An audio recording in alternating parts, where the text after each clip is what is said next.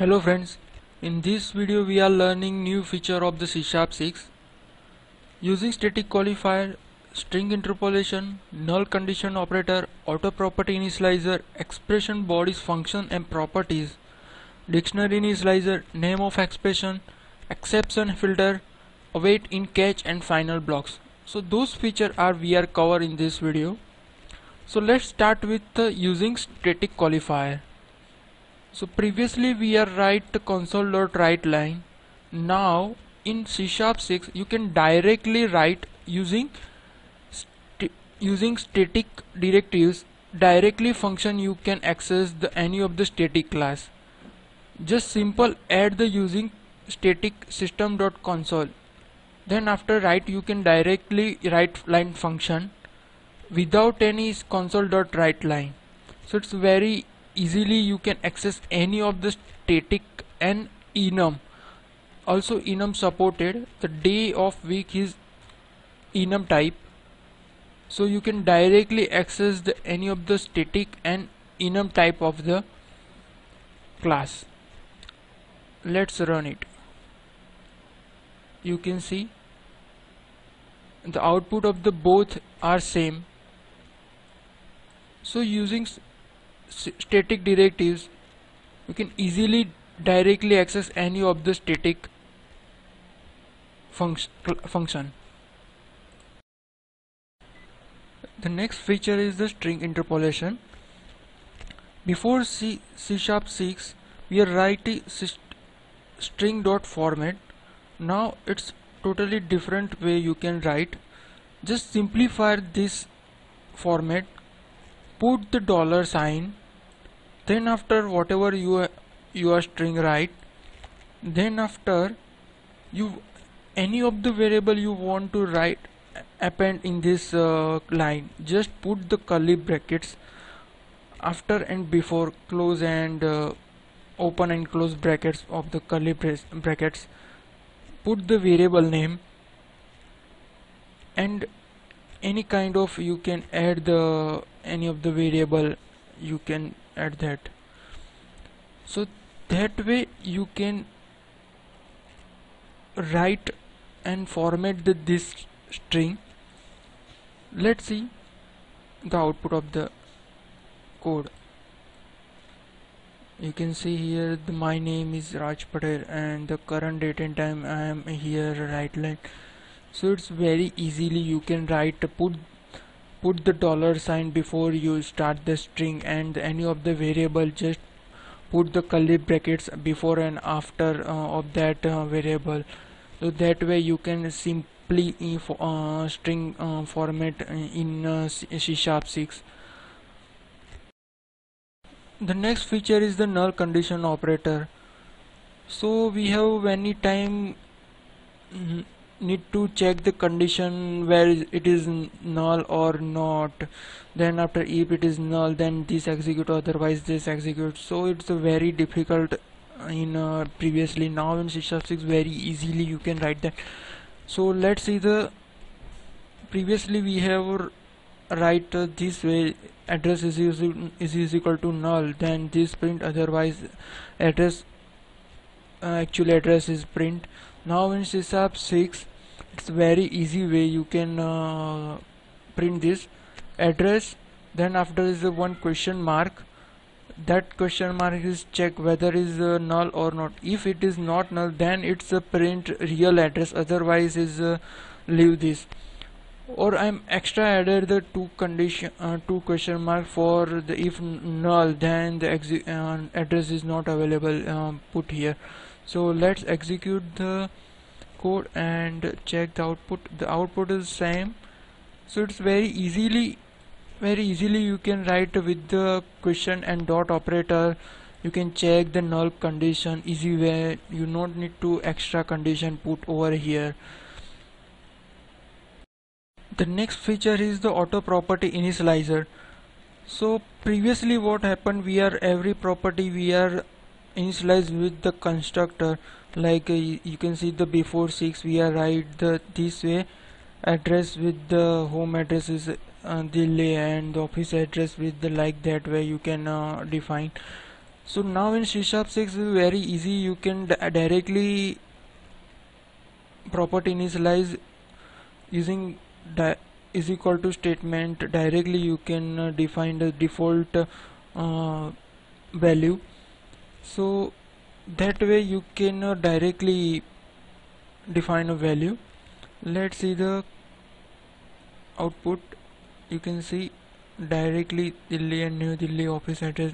See default value over here. I'm just using new operator, make a initialize this class and directly give an output me. The next feature is the expression body functions. So previously we are write the class with the add and multiply function with the return statement, just only single statement. So in the C# 6 you can using lambda expression, you can direct the return without any return statement. You can return value, just a single line of the return statement. You can see here that I'm calculate class initialize, then the calculation and add, then multiply function call. So directly with using lambda expression you can return the statement. Let's see the output.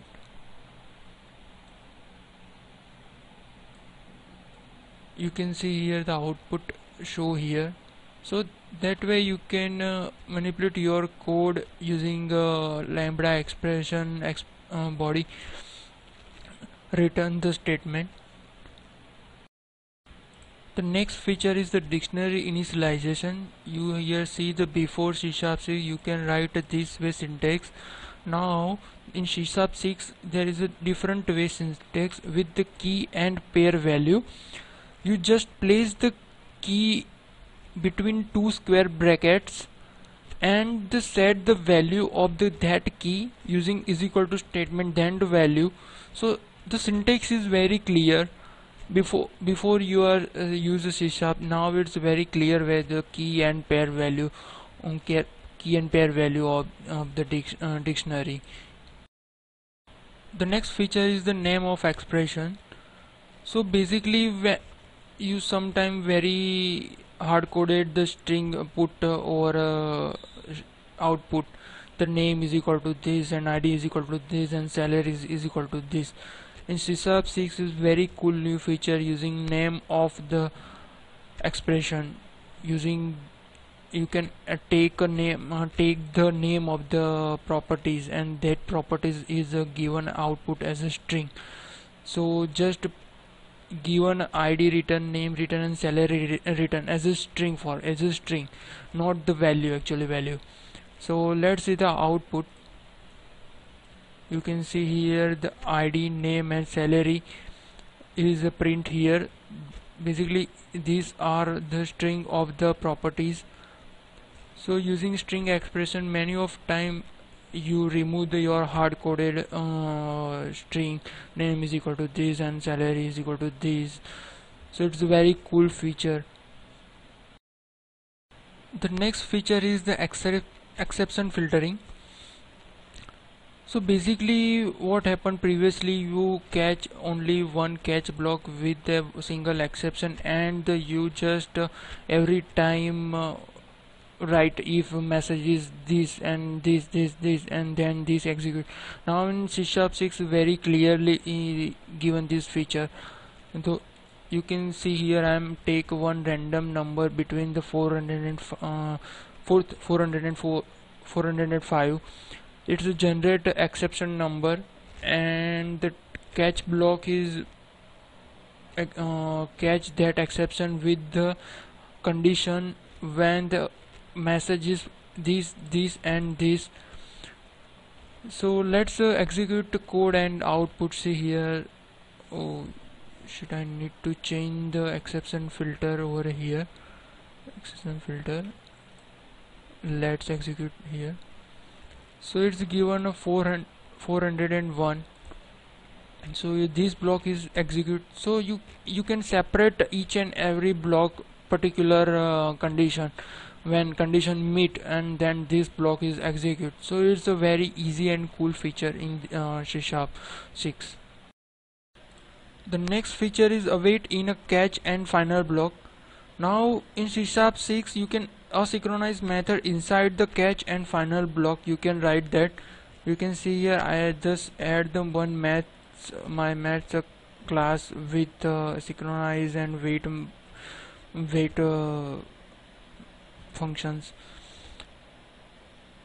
Now I'm divide by 0 and the exception handling with wait function, and in this function I'm write line with the message. Let's run this code. You can see here the method from asynchronous catch method. This method is asynchronous catch method is block here call here. Then after is the final method call. So you can asynchronize with await method. You can write in the try catch block in C# 6. I hope you are enjoyed this video. You can download this code from GitHub. Thank you.